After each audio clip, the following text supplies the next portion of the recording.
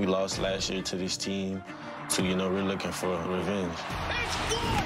What's my definition of success? It's gonna be a hard-fought game. We want to dominate every single play. LSU is back. We just want to go out there and prove that. We're going to kick that door in, and that's how we play LSU football. This is all we got. 1, 2, 3. Yeah, it's Sunday, prime time.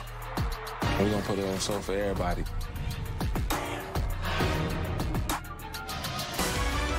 A city world famous for leisure, but tonight in Orlando, it's all about business. A collision of playoff contenders, each with 3 national titles in the last 3 decades, each believing they can add to their trophy case this season.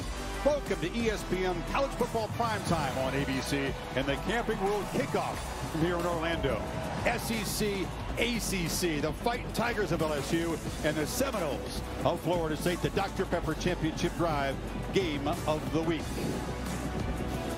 And welcome to Orlando. Chris Fowler, Kirk Herbstreit, Holly Rowe will join us. What we think, on paper anyway, is the most attractive matchup of this first full opening weekend. Can't wait for this. Yeah, this is a game that we thought coming in that, you know, both these teams have big aspirations of what they can accomplish, and what better way than to put them on the field together on a Sunday night to find out who's going to be able to use this game as kind of a springboard into the rest of their season. Yeah, neither team has been the dominant team in their conference, but many expect them to be exactly that this season.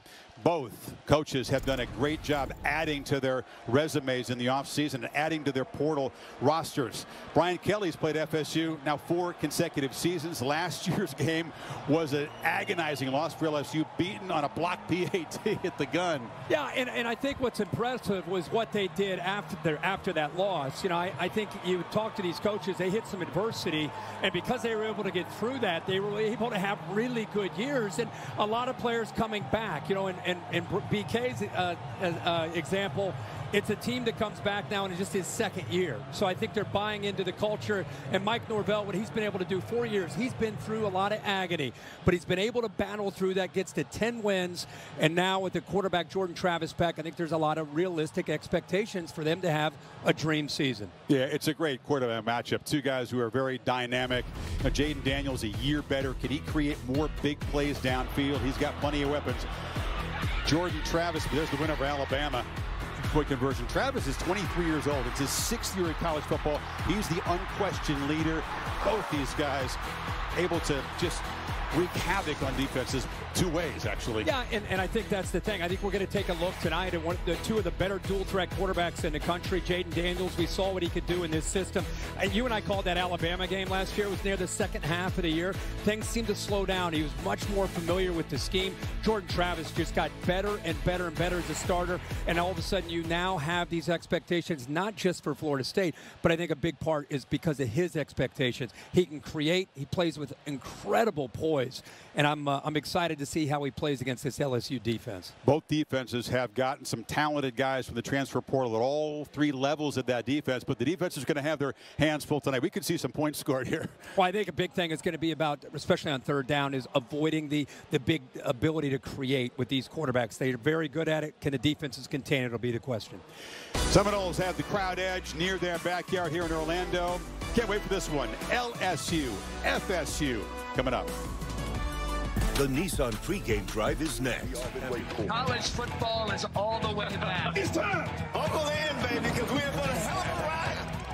I walk 47 miles of barbed wire. I got a Cobra stick for a necktie. A brand new house all over Riverside. And it's a made out of rattlesnake hide. I got a red gin that never good on top. And it's a made out of human skull. Come on, take a little walk with me, baby, and tell me who do you love? This place is officially lit. Who do you love? There is a passion and a wildness. Only in college football. Death Valley roars to life for the win. It's good. Color, pageantry, tradition. These are the ingredients that make college football unique. Look at this moment. About to get real loud, folks. Buckle up and enjoy. Here we go. It's prime time. Look at him force his way. What a catch. That is unbelievable. I want football. You want football. Everybody wants football. I don't know about you, but I love college football.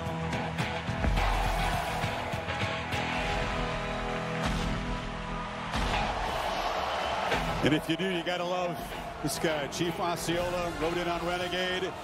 It's not a Florida State home game, but it has some of the trappings that have the crowd edge. About a 3.5-hour drive away from the Seminoles' home. To Holly. Hey, Coach, you talked repeatedly about the important traits your team was developing to become championship material. What traits do you need to see early here for success? You know, manage the crowd. Obviously a partisan crowd tonight. And then, listen, you're going to have to do the little things the right way. Can't have turnovers like we did last year in the opener. We got to make the little plays. As long as they settle into the game, do the little things the right way, we'll be fine. Jaden Daniels, your quarterback, did well in the game with his legs. How has he evolved as a passer?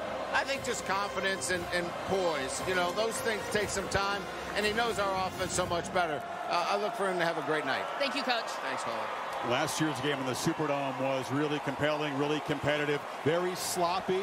Typical opening game mistakes. Both coaches